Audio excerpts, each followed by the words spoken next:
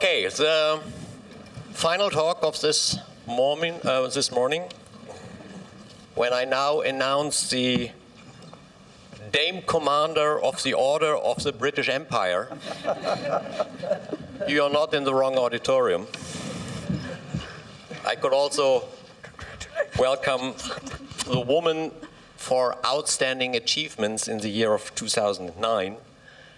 And I could also mention another winner of the Darwin-Wallace Medal in 2008. And all the awards and prizes and some more refer to the same person, namely to Professor Linda Partridge from the University College of London and the director of the Institute for Healthy Aging. That's already an interesting name. Linda is a geneticist, and her main interest is in the evolution and the mechanisms of aging, a field that is definitely attractive, important, and it is so important that the German Max Planck Gesellschaft has recently founded an institute for the research in aging, and the founding director and the real director is Professor Linda Partridge. She hasn't moved to Cologne yet, where the institute is already, because, as she told me last night, the lab conditions are not yet ideal. The Drosophila lab has a temperature of 80 degrees centigrade, and that's not the optimal temperature for Drosophila. But you will move there and be the director in the near future. I also Googled on Linda this morning. And I found one link which said, Professor Linda Partridge, fellow of the Royal Society, which, by the way, Tim is also a fellow, dash, the key to longer life. And then I clicked that link, and what came up was, this page doesn't exist. So maybe, Linda, you tell us the key now.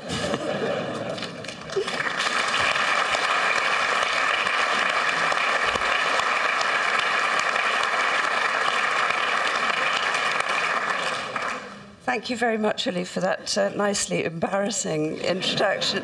As Peter pointed out, you have a way of finding us out. You find those sore spots and go for them. And I don't know who slipped you the information about the Dame, but thank you anyway.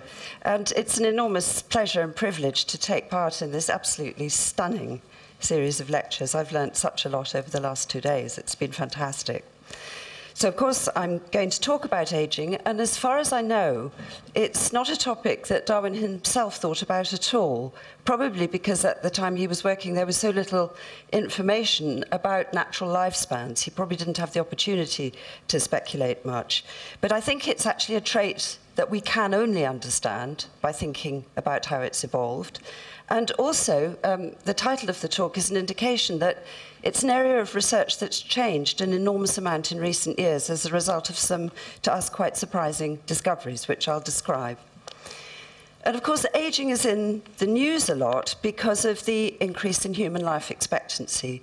It's a trend that started in westernized societies in the middle of the 19th century, and it's been going on at a very steady rate ever since, of about 2.5 years increase in life expectancy per decade, about 6 hours a day, if you like. And it's illustrated here by the work of some demographers, and what's been plotted is life expectancy at birth, and it's for the country that was the leader in the world at the time. So that was mainly the Scandinavian countries at the beginning of the survey. By the end, it was mainly Japan, and you can see this amazing linear increase. And there's no indication at all of an approaching wall of death at the moment. The demographers can't see what the intrinsic limit on human lifespan is actually going to be. These are just various predictions that were made, giving an indication of the point at which the lifespan increase was predicted to level out and the time at which the prediction was made. And they've all been surpassed by events. It's just carrying on up. And at the moment, it's mainly being fueled by increases in survival in the older sections of the population. Initially, it was more the young. And of course, this is leading to some quite remarkable lifespans. This is the official world record holder at the moment. She was a French woman called Jean-Louise Calment, and she died in 1997 at the age of 122 and a half. She actually met Van Gogh in her father's shop as a young woman. They sold paint, and he used to go there to buy it. And it's not at all clear to what she owes this remarkable feat. Why her? She came from quite a long-lived family pedigree. Human lifespan's about 25% heritable. But on the other hand, she really wasn't a very good advertisement for the kind of healthy living that one might expect to be associated with this. She actually quit smoking when she was 119. So who knows what her secret was? But of course, she and the general increase in life expectancy, I think, have to be regarded as a real triumph of human civilization as a result of improvements in medical care and lifestyle. People are staying healthier as they get older. It's often said that today's 60-year-olds are like the 40-year-olds of a century ago, and so they're living longer. But it is nonetheless coming with rather a mixed press, and the reason for that is the diseases that are associated with older ages. All of the major killer diseases, cancer, cardiovascular disease, dementia, are very strongly aging-related. And as for most countries, there's been an estimate for how dementia is going to go in Britain over the coming years. This was a combined forecast from the London School of Economics and the Institute of Psychiatry, and about 1.7 million in the UK are going to have dementia by the middle of this century, unless we can do something about it. And that's out of a population of about 70 million. And of course, that's just one of these diseases. So as a result of that, there's considerable pressure on the biomedical community to try and do something about people's health as they age, because that's where the major burden of ill health in societies is now falling. But really, the prospects for doing anything about it have looked rather unpromising. And there are two reasons for that. One of them is that it's an extremely complex-looking process. So this is simply part of a table that was drawn up some years ago by George Martin, who's a pathologist working on aging in the United States. And he just made a list of all the human tissue systems and the things that can go wrong in them during aging. And I'm putting it up not to depress us, but just to emphasize the complexity of the process. So what you see is a lot of different and not obviously connected things going wrong in a single tissue, and also the things that go wrong in different tissues are quite different from each other. Just looking at this lot, you wouldn't think that there was any single underlying process giving rise to all of these. It looks rather as though, in accordance presumably with the kind of insults of daily living that they encounter, different tissues are getting different things going wrong with them, and we've got lots of different aging processes going on in parallel as a result of accumulation of various kinds of damage as lifespan goes through. And of course, if that were true, it would carry a very pessimistic message, because what it would say is that there are no experimental interventions that you can make to try and understand the underlying aging process, because it doesn't exist. And also, by the same token, we can't intervene into it medically. What we'd be looking at best, would be piecemeal intervention into each of these, leaving the rest of them largely unaffected. The other reason, I think, for pessimism about aging actually comes from considering how it evolves. And as Tim has just pointed out in his beautiful talk, there's considerable diversity in lifespan in the rate of aging in nature. These are just some additional mammalian examples to some of the ones that he showed us, chosen partly to just knock on the head the idea that there's some sort of inevitable association between size and lifespan, the idea that an animal has to be big in order to live a long time. So as far as I know, amongst mammals, this bowhead whale is actually the record holder at about 200 years. They are actually aged from the age of the harpoon heads that are found embedded in the animals. And generally, small mammals, although, not, as we've seen, not naked mole rats, tend to be rather short-lived. This isn't the shortest. I mean, some shrews just live a matter of weeks. But look at this bat. It only weighs 8 grams. You can see it sitting on somebody's fingertip here, yet it can live nearly 40 years in nature. And it's not a hibernating bat. This isn't a story of reduced metabolic intensity. In fact, bats are generally very long-lived for their body size amongst mammals. And as we'll see, birds are long-lived relative to mammals. So this loose correlation between size and lifespan that does exist can be very easily broken during evolution. We're not just looking at a trait that's an inevitable side effect of body size, and in fact it isn't an inevitable trait at all. This dahlia anemone, as far as anyone can see, doesn't age at all. Its survival, it doesn't go down with age, and nor does its fertility. So it's possible to get completely non-aging organisms. That's true also of the somewhat distantly related freshwater hydra. They don't seem to age at all either. So we're looking at a trait that has a genetic basis. These differences persist if we put the animals in benign conditions in captivity, and it can clearly evolve to different values and different lineages. But if we stop and think about that for a minute, it really poses an evolutionary paradox. How can a deleterious trait evolve by natural selection? It's quite clear that aging is a deleterious trait. So it's regularly seen in nature. We can actually see the declines in survival probability and infertility in wild populations. So it's there for natural selection to act on. And I think we've now largely discounted various ideas that have been put forward that somehow aging is good for the species or good for the group. These are very weak forms of selection compared with the selection on individuals to keep reproducing. So there's no doubt that selection should act to eliminate aging in nature. It's an individually disadvantageous trait. And because of this paradoxical nature, aging actually attracted the attention of some very clever people very early on. Two of them in my own institution, University College London. So Peter Medawar is actually much better known in the immunology community as the discoverer of the mechanism of immune tolerance that set up and hence opening the way to being able to do human transplants. But he had a side interest in the evolution of aging, as did JBS Haldane, who we've already seen hectoring a political crowd. We've got him here now in what I think of his more natural habitat, which is the Haldane Lecture Theatre at University College. And what these two cooked up between them was to point out that even a potentially immortal animal is nonetheless going to die because of the impact of extrinsic hazard. So disease, predation, and accidents are going to limit the potential for longevity in any particular environment and any particular species.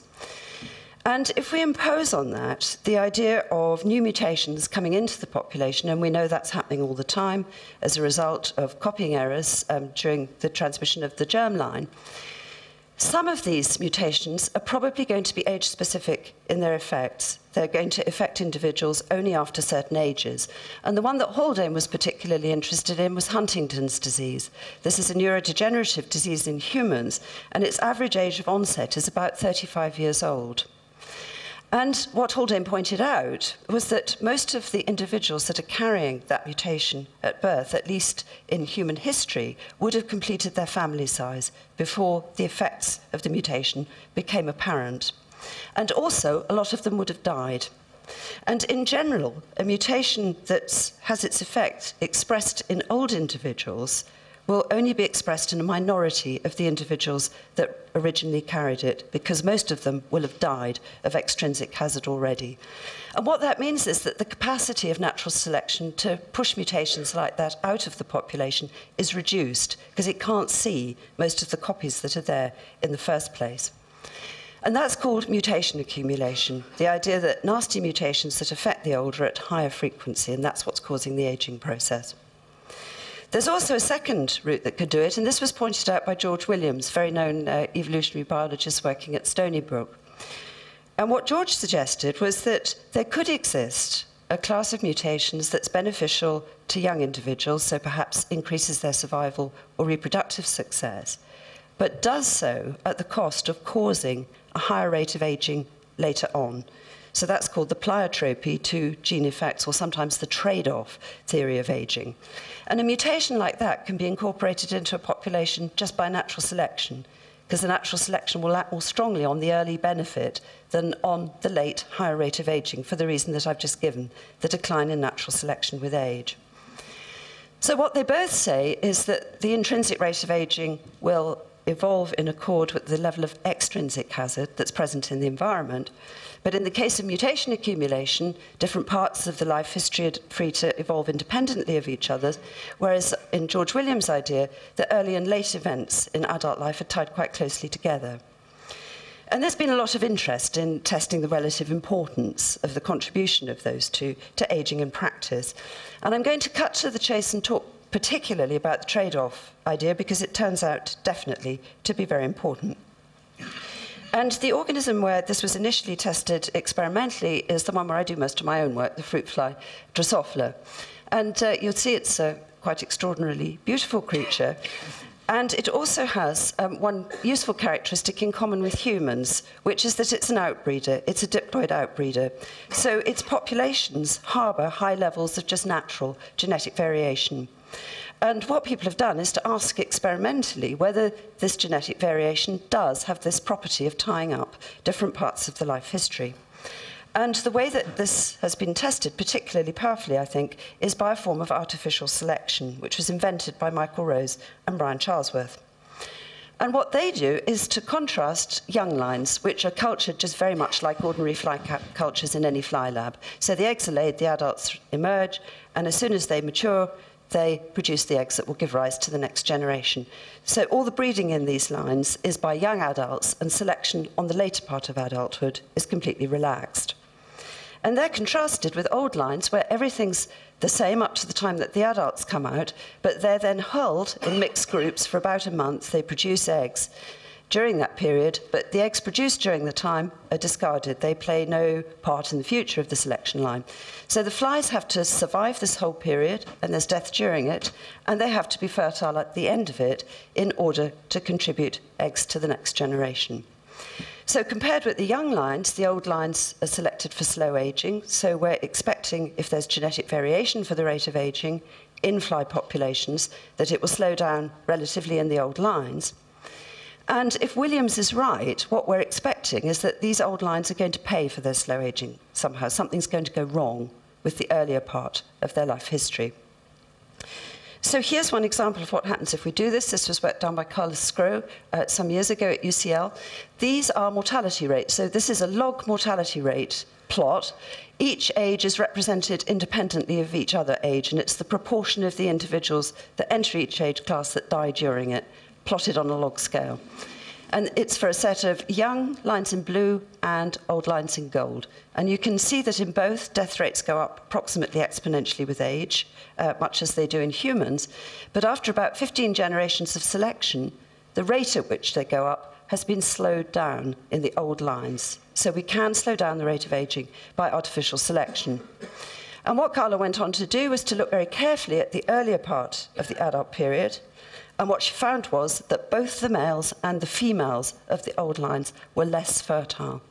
So there was a strong tie-up within these fly populations between reproductive rate and the rate of aging. And Carla actually went on to show that if she sterilized the flies, she could actually abolish the difference in the rate of aging. And what she had was a high rate of reproduction, leading to a delayed increase in death rate. Of course, these are just flies, and it's also a very short evolutionary distance. We're more interested in mammals more similar to ourselves, and also larger evolutionary distances. Are similar things going on? And for this, we have to go to the comparative method. And I've already mentioned to you that birds and bats are long-lived for their body size. And this graph simply illustrates that. This is work that's done by Andy Purvis, who has collected up a lot of information about mammalian life histories, and Peter Bennett, who's an expert on bird life histories. And what's plotted here very simply is the average body weight of a species. Each spot is a species, and its annual adult survival. And you can see that within both the mammals and the birds, there's an approximate relationship. It's a very noisy relationship, but it's nonetheless there between lifespan and body size. But for a given body weight, the bird spots tend to be above the mammal spots, simply illustrating that per body weight, birds live longer than mammals do, and the bats in the sample are well up here with the birds. And what Andy and Peter wondered very simply was whether this very large and rather noisy data set could be explained more concisely by looking at the reproductive rate of the species that are present in it. And they found that it could. So what we have plotted here now is annual adult survival, measure of slow aging, but this time against the annual number of offspring that's produced by that species. And you can see that an awful lot of the noise disappears. First of all, we've got this strong, curvilinear, negative relationship between lifespan and production of offspring. So long-lived things produce fewer offspring. And furthermore, the birds and the mammals seem to be lying right on top of each other now. And if we do a full statistical analysis of these data, what it tells us is that reproductive rate is the only variable that has any explanatory power for lifespan. Neither whether the thing's a bird or a mammal or how heavy it is has any explanatory power beyond reproductive rate. And we could do a similar plot, and we have done, for age at first breeding, and the same thing happens. So, of course, these are just correlational data, but it looks, again, as though even over these large evolutionary distances, reproductive rate is an important player in the evolution of aging. So what's all this told us? First of all, it's telling us that aging is simply evolving as a side effect of other things, basically of the inability of natural selection to prevent it, either in the face of mutation pressure or a trade-off with events earlier in life. Trade-offs, and particularly the cost of reproduction, seem to be important. And I think, very importantly, aging is not a program process like development. So development has a well-oiled hierarchy of genetic control, which we've heard about from Yanni, to make sure that the right things happen in the right place at the right time. Aging is not like that. It's a much more haphazard process because no genes have evolved to cause damage and death. Selection, if anything, is for continued longevity. And the conclusion from this for a long time has been that, rather similarly to its phenotypic complexity, variation in the rate of aging is likely to have a complex genetic basis. It seemed intuitively very unlikely that it would be possible to reduce the rate of aging by making a lesion in a single gene, because we know that survival and fertility are affected by all the genes in the genome, or the gene would die. So that is where matters stood until quite recently. And I think what has changed is the realization that this rather pessimistic view is actually incorrect. And that discovery came from work with these guys, the laboratory model organisms. They're the workhorses, obviously, of modern biomedicine. And the reason that they're so useful is, first of all, their experimental tractability and all the reagents that have been developed for working with them, but also the very strong evolutionary conservation of mechanisms of processes like metabolism, genetic transmission, neural transmission, and so on. And that means that we can learn to understand how things work in humans by looking at much simpler organisms. So typically what we do is start with something single-celled, a bacterium or a yeast, then proceed to the worm, which is a very tractable invertebrate system, then to the rather more complicated fly, and only then to the mammal. And often we find that we can take a gene from one of these organisms or from a human and put it into another, and it works perfectly normally there. But it was thought for a long time that this would not be so for aging. I mean, why should these very different organisms with their different diets, respiratory systems, warm-blooded mammals and so on, age in the same way? Why should the insults of daily living be similar in these very different kinds of organisms? And eventually, my personal hero in all this, rather than thinking about it too much, just got on with it and did the experiment. He worked with Caenorhabditis elegans. He was called Michael Klass. And what he did was a very simple chemical mutagenesis experiment. He induced new mutations in the worm, and he asked if any of them could extend lifespan. And what he found was that they could. This was published in a very modest journal in 1983. It's a very clear description of the mutants. It's also clear from reading the paper that it got a terrible kicking during the editorial process. People were very reluctant to believe the information in the paper. And about 5 years later, another lab actually in the same department had a closer look at some of these mutants, cleaned them up from second site hits, and described in more detail one of them, which became known as age 1. And these mutants turned out not only to be long-lived as adults, but they had another peculiarity, which is that they tended to go into a form of developmental arrest, which worms do in response to hard time during development. And based on that, Cynthia Kenyon's lab also did a screen, and they managed to isolate a different mutation that doubled the lifespan of the worm, and it only did so when another gene was present and correct. So here we've got these lifespan-extending genes and another gene that has to be there for them to do their trick. And eventually they were cloned and sequenced, and somewhat to everyone's surprise, they turned out to encode this invertebrate's insulin growth factor-like signaling pathway, much better known, of course, in mammals for effects on metabolism and blood glucose and on growth. But now, clearly the same pathway turning up in an invertebrate and having an effect on lifespan. So this doubling mutant here turned out to be the single worm insulin receptor. The H1 turned out to be another component of the pathway, the PI3 kinase. And the gene that had to be there for them to extend lifespan turned out to encode this thing called a fork head transcription factor. What it does, very simply, it migrates in and out of the nucleus according to circumstances, and when it's in the nucleus, it controls transcription of genes. So the implication is that these genes are controlling lifespan by altering the way in which DAF16 alters gene expression. So this is a pathway that can regulate the activity of a lot of different genes at once. And I should say that the differences in lifespan, particularly in the worm, can be huge. So this is a survival curve now, a cumulative survival plot for the two controls, the hermaphrodite worms and the male worms. Worms consist of hermaphrodites and males. And this is for a single mutation in the receptor. And you can see you can get a very large increase in median and maximum lifespan in the hermaphrodites and absolutely colossal in the males. Also importantly, they stay active and healthy for longer. So these guys are wriggling around, looking pretty youthful, long after all the controls are dead. It's not just an extension of the moribund period at the end of life. So this was all pretty exciting, but because of the tie-up with the developmental arrest, it was thought that maybe it would be a worm peculiarity. And eventually it became possible to ask the question in Drosophila. And the reason for that was that the pathway came to light there, not because of anything to do with its effect on aging, but because it's very important in control of growth and size in the fly.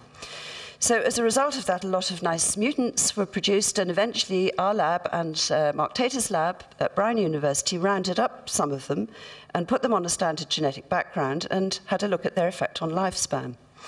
And Mark's lab found that just as in the worm, mutations in the insulin receptor homologue in the fly could extend lifespan, we looked at a gene called Chico, which means small boy in Spanish, because of the developmental effect of the pathway on the fly. And we again found that simply knocking that gene out completely could produce a substantial increase in lifespan. We strongly suspect that the effects on growth and the effects on lifespan are quite independent of each other. These are just two things that the pathway does, rather than there being any causal connection, because the heterozygous flies are normal in body weight, but they're almost as long-lived as the homozygotes, so they clearly don't need to be small in order to live a long time.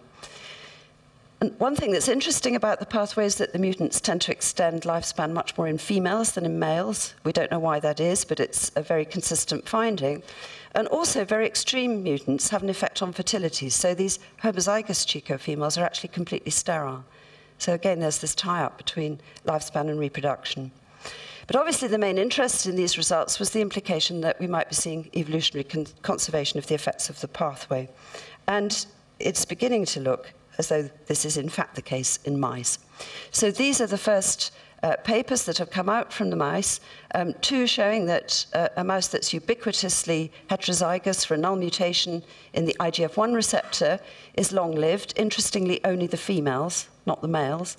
And they're also resistant to oxidative stress, which is a quite consistent correlate of lifespan extension by the pathway.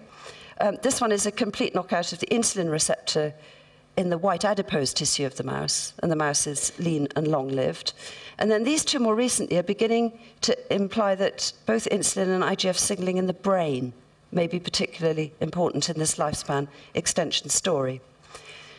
But obviously one of the things that we're particularly interested in the mammalian situation is what the health status of these animals is during aging, because that's what we're after, an improvement in health during aging. And for that, I'd like to show you a paper that actually came out from our consortium in London. I have a long-term and extremely enjoyable collaboration with David Gems, who runs a worm lab, and Dominic Withers, who runs a mouse lab.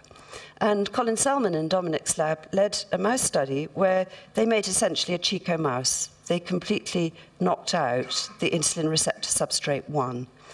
And here you can see what that did to the survival of the females. This, again, is a survival curve, and you can see that there's a very nice extension of mean and maximum lifespan.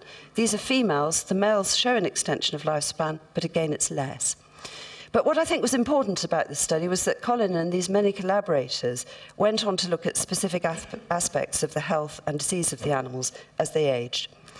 And what they found was that although there was very little difference when the animals were young, as they went into middle and old age, the IRS1 knockouts had better glucose homeostasis, they had a better immune profile, they had more naive T cells, and their motor function was better. You can measure this by putting the mouse on a rotating rod and seeing how fast you can rotate the rod before it falls off. And the IRS1 mice maintain their ability to do that much better as they get older. And of course, there's no obvious connection between these three traits. It looks like quite a broad spectrum improvement. And also, they're resistant to some specific pathologies that they looked at. So they show a delayed onset of osteoporosis and also of cataracts, and of this ulcerative dermatitis, which this particular strain of mouse is quite prone to. So what we've got here are 600-day-old littermates, the control animal here and the IRS1 here. And you can see the control's got quite bad cataracts. This one's looking very chipper. About a third of these mice get the ulcerative dermatitis as they age, whereas these IRS1 mice never get it. We've never seen a case. So I think this is what interests me about it. It's this broad spectrum improvement in the health of the animals as they age. And that has led on to a quite strong interest in looking at the mechanisms by which the aging process is interacting with the disease process in some of these model organisms. And I'll just show you one study on that, which I find particularly impressive. It's actually a study on the worm that was done in Andy Dillon's lab on a model that was produced by Chris Link. It's a model of Alzheimer's disease in a very loose sense in the worm. What they've done is to misexpress, but in the muscles of the worm rather than its nervous tissue for technical reasons, the A-beta peptide, which is a very major player in Alzheimer's disease in humans. It's the A-beta 1 to 42 variety. And what they found when they did that was that they induced an age-related paralysis in the worm. So you can see that this worm looks pretty strange. Its front end is wiggling around in a somewhat feeble manner, and its back end is completely paralyzed, and that gets worse and worse with age. And what Andy Dillon's lab wanted was, well, what would happen if we combined this disease model with one of these long-lived mutants? And this is what happened when they did that. We've seen the disease worm already. This is what happens when they add in a mutant in the insulin receptor in the worm. You can see that they've completely restored wild-type function in the worms. It's an absolute colossal improvement in health. And they actually went on to do a genetic analysis, which one could do so powerfully in the worms, looking at what the specific mechanisms were by which this toxic peptide was being rendered harmless in these long-lived mutants. So again, this is something that's very much growing. There have been some similar studies with mice, and also in the worm, protection has now been seen in a model of cancer as well. So I think this is going to be a profitable and powerful way in to trying to find out what the mechanisms at work are here. But of course, eyes now are on humans. And this is just some of the population genetic work that's come out recently, looking at associations between genetic variants of the human equivalents of these genes that are involved in the aging story in the model organisms. And particularly this one, FOXO3A. So this is another of these fork head transcription factors. It's a direct human equivalent of the fork head in the worm. And in 3 independent studies now, there have been quite strong genetic associations between particular variants in the gene that encodes it and lifespan in humans. So perhaps the story is going to turn up there as well. So I think this is the first and the best studied of these pathways. It's clear that the closely related TOR pathway is also a major player, and I expect there will be others. And clearly this is generating almost as many questions as it's answering. One of the ones that's interested me is the role of these pathways. The insulin signaling pathway and the IGF-1 pathway are classic nutrient-sensing pathways. What they do is to detect the nutritional status of the animal and match costly activities like growth and reproduction to how much nutrition is available. And it's been known for a long time that something called dietary restriction can also extend lifespan. So this was originally discovered in rodents, actually in rats, in about 1935. So if you simply take a rat and put it on a diet, so you force it to eat about half of what it would take in voluntarily, then you get a major increase in lifespan, and you also see this broad spectrum improvement in health. It's much better documented for dietary restriction than it is for these mutants, simply because it's been known about for so much longer. And it also works in mice. And people have therefore been interested in producing invertebrate models, and in fact, dietary restriction has been shown to extend lifespan in all of these different organisms. And just earlier this year, the results for rhesus monkeys have started to come out. There was a very nice paper in Science from the Weindruck lab. These are simply two of the animals that were present in that study. It's the long-term National Institute of Aging study. The animals are now about 19 years old when this picture was taken.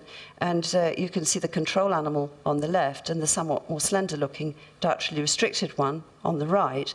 And not only do these animals live longer, but they actually have better health status as well as they age. So at least as far as rhesus monkeys, it seems to work. Unclear with humans. There are no experimental studies with humans except very short-term ones where some improvements in health have been seen. There are a number of humans who voluntarily dietary restrict themselves. One often meets them at aging conferences, and I think the main thing I'd say about them is that they look absolutely miserable. Their body temperature drops about 2 degrees, and they're constantly hungry. It just doesn't go away. So it's clearly not an easy thing to do. But there are nonetheless some interesting just cultural anecdotes, really. I think the main one of these is the Okinawan Japanese. Okinawa is an island right down in the south of the Japan archipelago. And they actually have the highest fraction of centenarians in the world, even higher than mainland Japan, which is already very high, 18.5 in 100,000. And the interesting thing about them is that they just seem to have a dietary restriction culture. Nobody really understands how this can be. But children eat 60% of the recommended calories, which is already low for Japanese. And the adults about 80%, extremely frugal eaters. I've been there and observed this phenomenon, and also the fact that they seem extremely youthful for their age. I thought my host was in his 40s, and he was actually in his 60s. So this has long been an interesting phenomenon, and I think the thing that we'd like to understand a bit better now is whether these nutrient-sensing pathways are part of the same phenomenon, or are we looking at one and the same thing? And that's something that we've been trying to do a little bit of experimental work on in the fly, because flies respond quite nicely to dietary restriction. So the way that we do it is simply to dilute that brown gel that some of you will have seen that flies are generally cultured on. It usually contains a mixture of yeast and sugar, sometimes a complex carbohydrate source. And what we can do is simply take the food and dilute it. And strangely enough, the flies don't increase their intake rate in response to that. They just take it as it's given. And what we see as we dilute the food is that the green bars are fecundity. Fecundity goes shooting down. And as we dilute it, lifespan, which is the orange line, goes up. And then if we overdo it, it falls off a cliff on the left through starvation. So the dietary restriction phenomenon is here. It's this range over which as you decrease food intake, lifespan goes up, but fecundity goes down. The two are, again, going against each other. This just illustrates it for a number of strains in flies. We actually work with these strains up here because you can see, I think, just eyeballing, that they have a much better combination of fertility and lifespan, that they're fitter flies. And the reason for that is the way that we culture them. They're kept in population cages, so they live out a normal life history, whereas these various laboratory inbred strains just tend to be banged over as soon as they're reproductively mature. So we're a bit careful about the kinds of flies that we work with. And we know quite a bit about this response. As I've said, they don't compensate with their intake rates. We also call it dietary restriction because we know it's not just calories in the food that are important. And in fact, lifespan and fecundity are responding to different nutrients in the food. So this response in fecundity is entirely induced by methionine, whereas all of the essential amino acids contribute to the change in lifespan. So they're being controlled by different nutrients in the food. But what we wanted to know was what the role of the insulin pathway might be in these responses. And for this, we decided to look at the insulin ligands in the flies. So one of the nice things about working with a model organism is that we've actually got 8 different Drosophila species in which the whole genome has been sequenced. So we can go a long way back and look at the evolution of gene families. And the story with the insulins in the flies is that all of these species have 7 genes that encode insulin ligands. This is a very stable gene family with very little gene turnover. Clearly, these ligands had differentiated from each other 45 million years ago before the different fly species started to do so. This just shows the molecular structure. One of the ligands, they're called Drosophila insulin-like peptides, or DILPs, and they look like insulin. Simply the conservation of different regions of the molecule imply that they're cleaved like insulins. And we became interested in 3 of these insulins in Melanogaster, which is the main model organisms, because they're made in a particular group of cells in the brain of the fly. So this is a fly brain with the optic lobe. And there's this group of neurosecretory cells that make 3 of these 7 fly insulins. This is just an enlargement of the cells.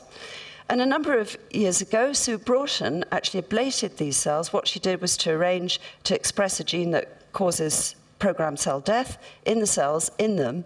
And that resulted in a more or less total, but not absolutely total ablation of the cells. About 1/3 of the RNA transcript levels for these 3 insulin genes were left in the brains of these flies on average. Some of them had none, some had a few cells left. So it's a reduction rather than a complete knockout.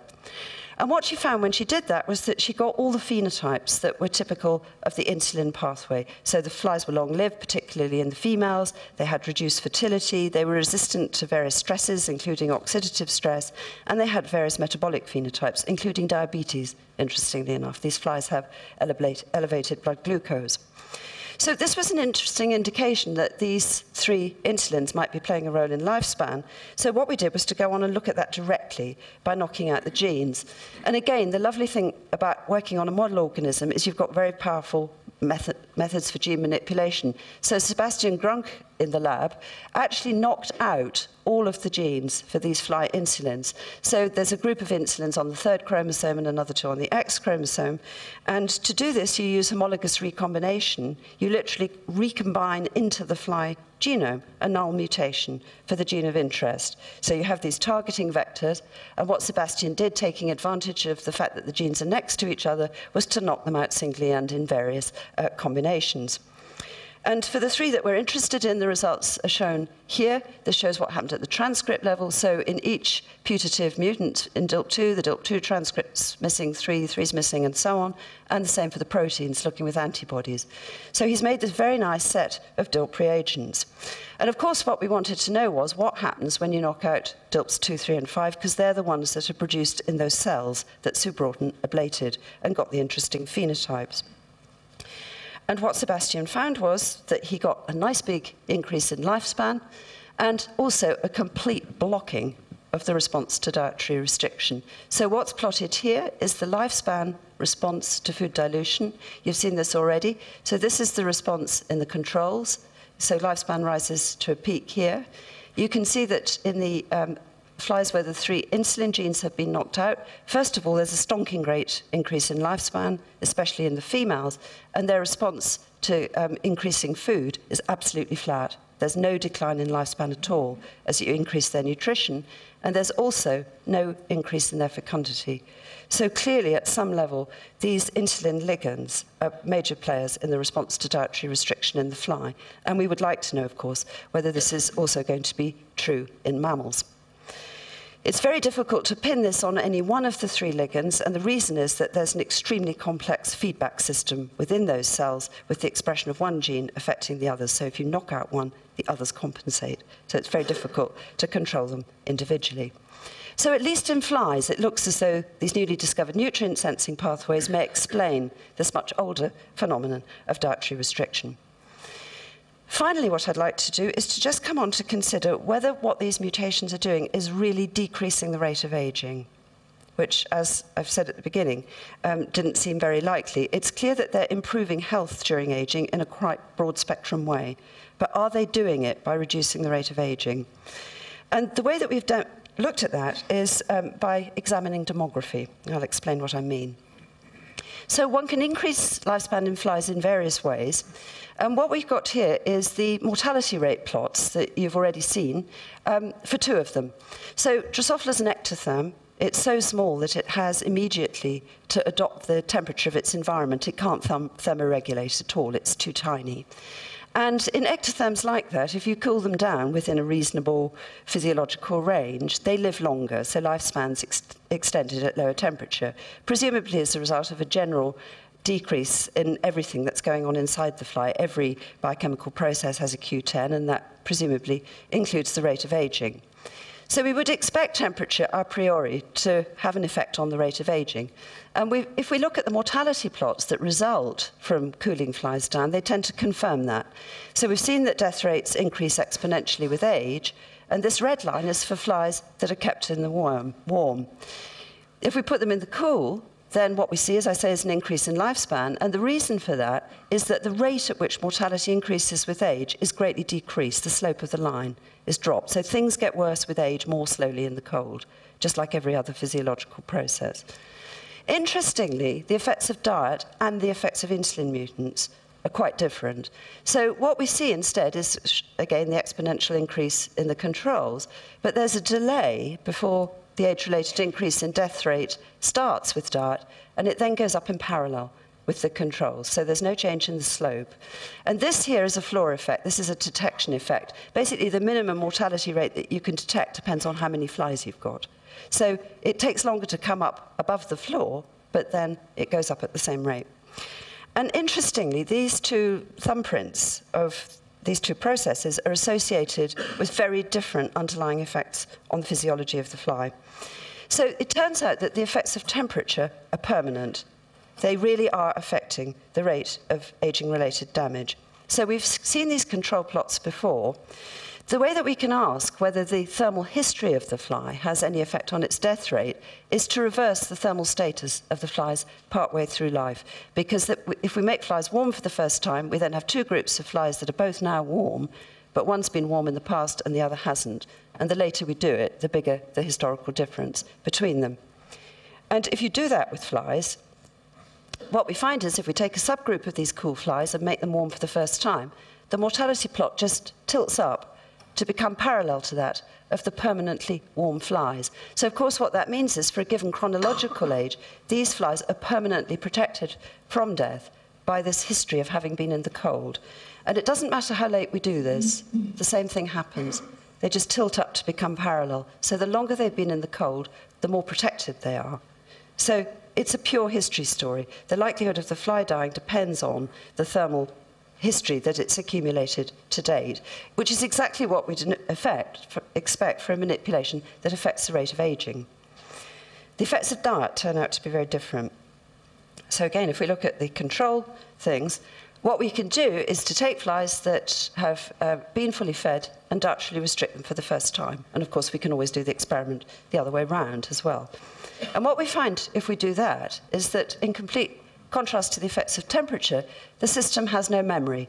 So if we take these flies that have been fed, there are no bad marks for having eaten in the past. The mortality trajectory just drops down over the next 2 days. It knows exactly where to go on the other curve, and then it tracks it for the rest of life. And again, it doesn't matter how late you do it. It just drops down and does the same thing. And in both cases, temperature and diet, the reverse switch shows exactly the same thing. So what we've got here is a completely different situation. What this intervention is doing is not slowing down the rate of aging. That irreversible aging-related damage is unaffected. And that's very much confirmed by the fact that they know exactly where to go. They know what the underlying rate of aging in this group is.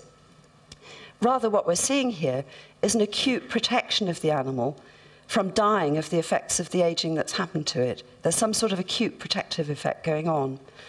And with data that I don't have time to show you, one can ask the same question in flies with insulin signaling, because you can actually switch the insulin signaling status of the animal partway through adulthood. There are inducible systems for gene expression in the fly where you just feed it a chemical in the food that turns on the expression of a transgene. And if you do that with the insulin pathway, the death rates of the fly switch, just like they do for dietary restriction. And interestingly, if we look at the mortality plots, nobody's done these kinds of reversal experiments in mice, but if we simply look at the shape of the mortality plots, they look much more like this for both dietary restriction and long-lived mutants in mice than they do like the temperature plots. So perhaps the same thing's going on there. Who knows? But I think rather surprisingly from all this basic work on aging, what's coming out is a very strong message actually for the medics, which is that if you want to protect against aging-related disease, what you've got to do is to protect the animal against the underlying aging process itself. You may not be able to alter the aging process, but clearly you can protect the animal against disease and death from aging.